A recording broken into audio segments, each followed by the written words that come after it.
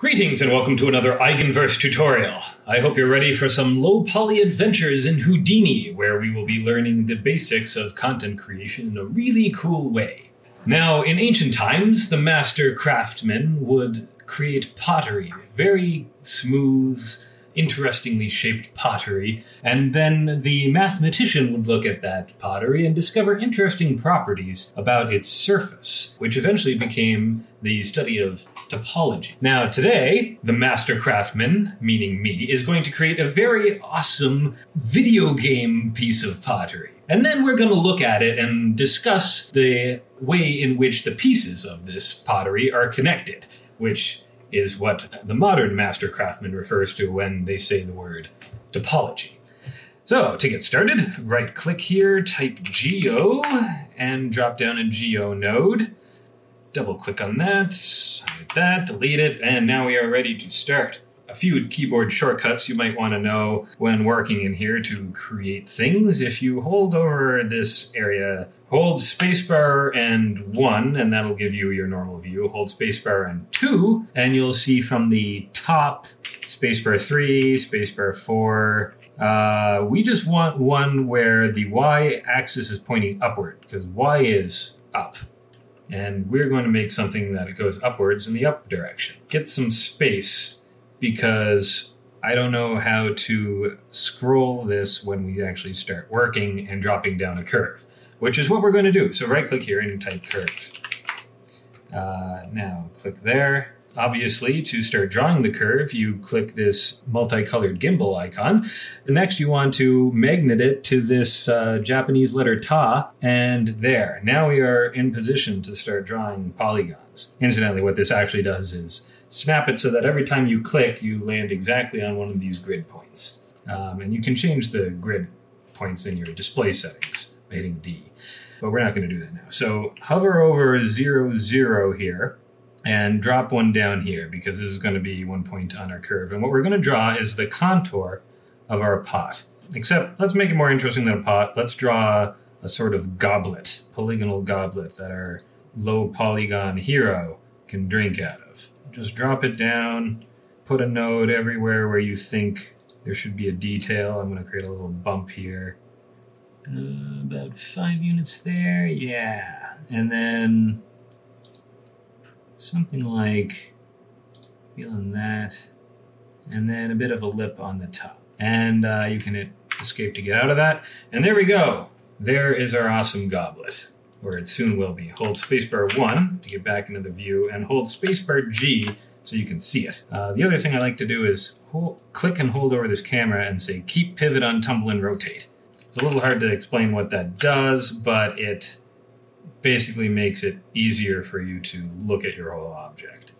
So, this doesn't look exactly drinkable right now, so it turns out all you need to do is one node here, drag down here, you can hit tab and say revolve, and hit the little blue thing on there, and then bam, now you have a cup. What it's really done is it's replicated that original curve, in this case 10 times, which you can see by going onto the revolve node, going to detail and say divisions 10. Now, nobody likes the number 10 because it doesn't have enough divisors and it's not a very computery number. I like the number 16. Let's go with 16 for now. Or let's go crazy and say something like 64. Now we have something that looks like you would actually find in your house. And then you can drag down here and type tab and say subdivide, maybe twice.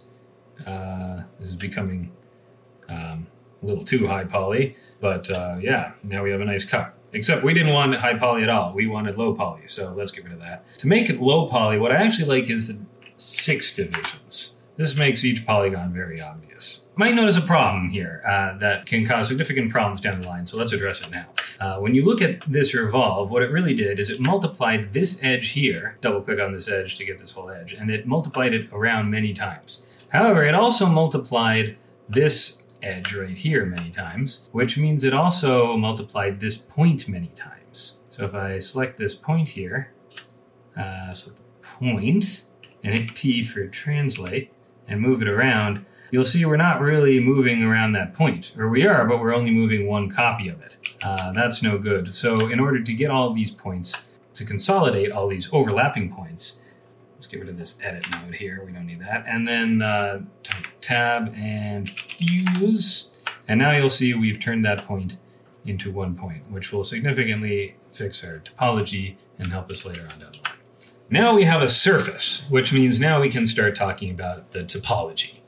First of all, let's notice something here. You see this weird shading artifact going on over on the left side here that doesn't look like anything should look. Why is that? So this has to do with something called the normal. And if you click the normal here, where is it? Right there, this display primitive normals. Well, first of all, there's a number of problems here. The main problem now being the normals are going inside. The point of a normal is to jut outside of a surface. So you might say, oh, well, these surfaces have both a front and a back. Well, that's one of the first things you need to learn about topology. Technically, a surface only has one side, which is the outside. If you have both an outside and an inside, then that's two surfaces together pointing in opposite directions. Now, this leads into extraordinary problems when you're trying to, say, import this into another program. And it's also rendering every surface twice to get that outside. So this is not performant. And this will slow down your computer if you had billions of faces and you're rendering this in real time. What I like to do here is hit D to get those details up again. Go to Optimize and say Remove Back Faces. Now we exit out of that, and lo and behold, the whole thing is obviously inside out. Now, why is that? Oh, right. This has to do with a certain mathematical thing called a pseudo-vector. When you revolve this and you turn a curve into a surface, which way is the surface pointing? It's obviously pointing perpendicular to the surface, but there are two perpendiculars. There's inside and there's outside. The way it determines is just by the order in which the vertices appear in the data, and in particular in the vertices within the primitives. So the way to fix this, there's a number of ways. You could go down here and put a reverse SOP. That will pop everything back out. I like to fix the problem at its source, though, and go up here to the revolve. And we are revolving around the positive y-axis. If we revolved counterclockwise, or I'm actually not sure if it's going clockwise or counterclockwise, but if we go in the opposite direction, then this is going to work. And you can make it go in the opposite direction by flipping the axis. And there we go. Now this is facing outside. It's removing the back faces because there is no surface facing us here, because that surface is facing in the other direction. So now let's talk about this weird artifact here. What it's doing is the normals that are being displayed are not actually the primitive normals, but the vertex normals. Let's take this primitive right here. Let's highlight this face so we can see it. This face has 4 vertices. You see one here, one here, one here, and one here. This is because of the little known fact that a square has 4 corners. So does the one next to it, though. So here's another very important distinction whenever you're working with topology or Houdini or anything related to whatever we talk about on this website. In this section here, there are 6 points visible. These 4 and then these other 2 that extend off of them. But there are, in fact, 8 vertices in that section. This is because each face has 4 vertices. The vertices are lined up over the points. They're drawn a little offset here to make it easy to see, but in fact, these vertices lie exactly on that point. But one point can have multiple vertices. One point will have, in fact, a vertex for every face that is attached to it.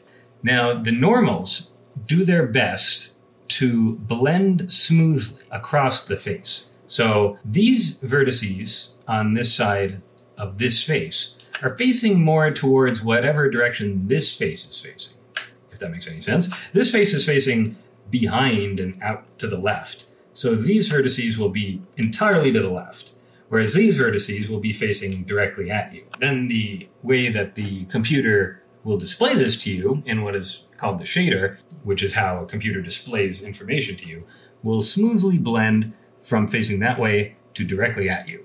That's why you see a gradient here. We don't want that. So how do you fix that? Well, drop down here, you hit tab and you type normal. you can now choose this cusp angle, which will tell it to not smooth those faces. So for instance, whenever you have an angle that's shorter than 60 degrees, which I think these ones down here are, it's going to say, okay, this is a corner. There's no point in making it smooth. So don't you do your smooth interpolation thing. Just change the angle harshly. But we're going for an N64 look on this thing. So in the N64 days, everything was harsh and sharp and pointy and painful. So let's just drop the cusp angle to 0. And now everything is sharp and pointy and painful, just the way we like it. When this is usually the only way in which low poly stuff looks good. Why do they smooth it by default? Well, normally you're not everybody is making sharp, pointy, painful N64 graphics. But we are, so that's what we're doing. Incidentally, there's another way to get this effect that we often use, which is by beveling. So let's get into what a bevel is. What a bevel is it splits every edge into a series of thin faces. So right here, we have this bevel offsetting a distance of 0. Let's instead offset a distance of 0.1. Now let's change this to round. And let's say 8 divisions, because 8 is another very computerish number. Now what has this done? It has created a round sort of circular arc between this face and this face by creating a bunch of tiny little faces. Now, the vertices, even if we don't sharpen them, will be interpolating the direction of this face between this face and this face. But since these two faces are pointing in more or less the same direction, as opposed to, say, these two faces, so this face will look a lot flatter and a lot sharper, and this will also create the look we're going for. Of course, this doesn't look like an N64, because if an N64 tried to render this many vertices at the same time, it would melt and burn down your house. But in doing so, what else have we done to the topology? So first of all, let's talk about what topology really is. It's not just points and normals. Topology is the study of how things are connected. We have these points, so you can see we have a couple of points here, and these points are connected. They're connected by this edge. This edge connects these 2 points. That is topology. This face connects these 4 points. These 4 points belong to a set, which is the vertices included by this face. That is what we're talking about when we're talking about topology. So every time you add a face, every time you add a vertex, you change the topology. Now, why is this important? Well, it's important for a number of reasons, because it determines how you can modify your object in general, and how computers can recognize the surface that you're dealing with. So to see an example of this in action, click on the Polygon tab up here and hit Edge Loop. Now what the Edge Loop tool does is it draws a ring around the object. It does this by going from one edge to the opposite edge. Now, first let's go to the very simpler topology. Up here where let's shake that away and go up here to the fuse. So if we click the Edge Loop tool now, you'll see that we can go anywhere around the cup. And it'll go exactly where we would expect it to go. So for instance, if we wanted to swell out a little bit more here, we could add an edge loop here, and then we could type the E for scale, don't ask me why that is, and scale it up here, and now you see it swells out up here. So that's how the edge loop tool works and how it's connected to topology. It takes one edge, it goes to the opposite edge. But now let's go down to the bevel and then select the edge loop tool. If you'll see, it goes fine around the handle, but when we get up into this area, it doesn't go all the way around. It only goes around these edges. Now why is that? Well, that's because we've significantly changed the topology of how these faces work. Right here, let's say we click on this line, it'll go to the opposite line, and it knows how to find it because this is essentially a square. It knows that this edge is opposite of this edge, and it will continue doing that all the way around. But what edge is opposite of this edge? Well, you might say, oh, obviously it's this edge. Or is it this edge? Or is it this edge, or this edge, or this edge? if you see up here, there are too many faces on this polygon, so we can't make an edge loop. Now, why did this happen? Why would Houdini do this to us? Well, if we go to the bevel here, we see we allowed vertex splits. This creates a much smoother shape by not only splitting the edges into multiple polygons, but also by splitting the vertices into multiple edges. So you see, originally we had this one vertex, and now it's been split into a series of edges. This makes the whole thing much smoother, however, it messes up your topology. If you uncheck this, bam, all your topology goes back to normal. This will allow you to now take an edge loop and go around the cut. And you can do all your edits as before. Aha. But I want to show you a few more ways in which you can use the bevel tool to achieve special effect in these low poly projects. So I'm just going to delete all of these things called poly split, which are created every time you do the edge loop. I'm also going to delete this bevel and start over. So let's talk a little bit more about the bevel node and the different ways you can use it when creating a low poly thing. So as we saw earlier, we can just simply round it and set the divisions rather high and set a small distance of, say, 0.1, and that creates a nice smooth corner. Do not allow vertex splits to preserve the topology. But this isn't really low poly anymore. In fact, you can even use this, increase the distance significantly, and end up basically rounding or subdividing your entire mesh into something quite smooth. So what if we wanted something that has a bit more detail and is a bit more eye-catching, but doesn't quite look this smooth? Let's just delete the poly bevel, create a new one, view it, and let's instead use chamfer. And we'll say only one division. Now what a chamfer does is it makes a clean cut across the corner. It simply lops off the corner. If you allow vertex splits, it'll also lop off the corners. If we want to preserve our topology, not allow vertex splits. And this is what I did on a lot of the smaller objects in the project I'm working on. You can then say a normal and set the cusp angle to 0 and view that. And you get something that still looks very video game-ish, but it still has faces on the edges to reflect the light when you're looking directly at it, which makes it look a lot more real and gives it a lot more presence in the world. Now, another note about the chamfer is that chamfer works by lopping off the edge, which means it doesn't really matter how many divisions you have. They'll all still lie on the same plane. This becomes especially obvious when we add in the normal. So this is a great way to add a bunch of detail to your topology of the bevel, but it doesn't actually change its visual appearance in any way. In fact, I like this look so much that sometimes what I do is increase the poly bevel size to, say, 0.2, and then I poly bevel it again.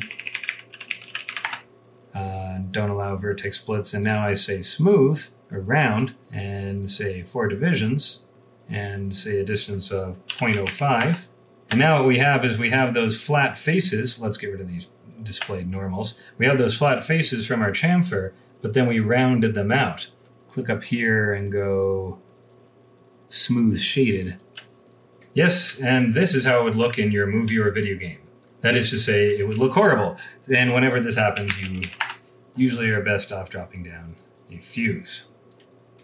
Now let's say you really like this and for some reason you don't think it has too many polys to run in your video game engine. Let's wrap this up.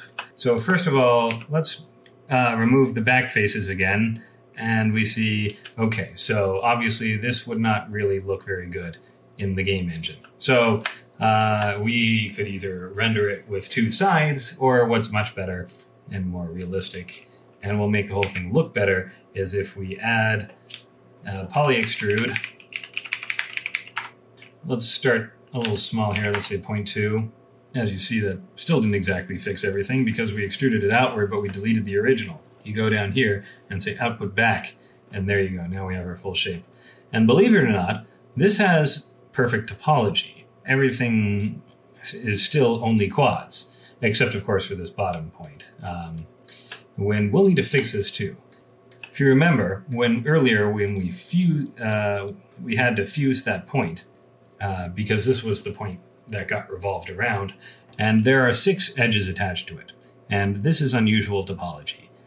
So when we bevel that, it will create a 6-sided face.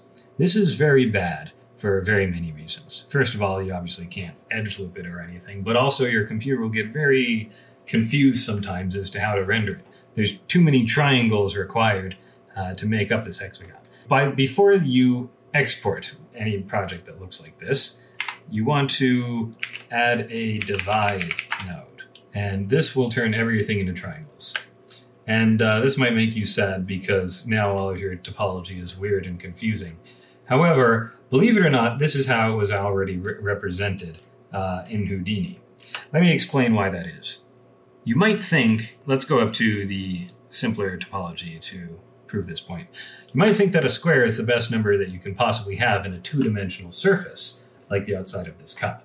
It has 2 directions you can go. It has up and down, and it has left and right. And indeed, this makes it 2 sides for 2 dimensions. Makes the most sense when you're talking about the motion. However, in terms of how it's described, 2 is not the best. You might have learned in school that 3 points determine a plane. Well, 4 points determine something else. Let me show you what exactly that means. This square has to actually be represented in your computer as 2 triangles. Why? Well, let's twist it into a bit of a weird position here by translating it, by hitting T, and let's move it in there like that. So you might think, oh, it's just a square still. Well, not really. You see that if you draw a line here and then draw lines outward, it creates a sort of butterfly shape. We can make this even more extreme. Let's move this one, let's say that way. We've severely twisted this shape. You can see what Houdini is actually doing is it's creating a triangle here, and it's creating a triangle over here, so that there's actually a face, an extra edge being created in between these 2 points. You can see the same is happening up around all the other faces that have been distorted. This face is being pushed in. So really, computers can only deal with triangles. And if you move this into something like Unreal, it's not going to turn all of your triangles into squares for you. Because real-time engines don't have time for that. So first of all, let's delete all those horrible edits we made, and then we'll go down here when we divided it. Now, you might also notice one other problem here. There's a hole going through the stem. This makes this, well, it would make it very difficult to wash. Let's only run this poly extrude over what we determine to be the part that gets extruded. Let's say that is all the points above this part here. Let's go into spacebar 3 so we have a better view of it, and select all of the primitives above here. Tab group, let's call it the cup head. And now we'll go to poly extrude, and we'll just say to only extrude the cup head. Spacebar 1 to get back into our view. And now you can see we're not bothering extruding anything in the stem. This will also get rid of problems when you have really narrow areas where the extrusions begin to overlap. You'll see in this case we're extruding in the wrong direction. So let's actually say it will extrude a distance of -0.2.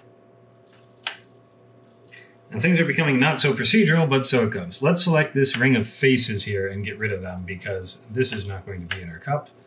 To select this ring of faces, we use the very intuitive command, hold A, middle mouse, and drag to the left. And there you go. Now we're going to blast those. Just hit, put your mouse over here and hit spacebar blast. And now they're gone. Now we can add a poly cap here. And that should automatically plug that hole. But before the polyfill, put down a reverse sop and only apply it to the cup head. And we're going to need to get this side group, which was created here in the poly extrude. So we'll create the side group, and we'll also call that the cut head. That way it'll also get reversed. And there you have it, a very cool low poly cut that you can use in your low poly project. Having an understanding of the basic nature of these techniques, such as the poly bevel and subdivisions, and how they relate to the topology of your object is very important.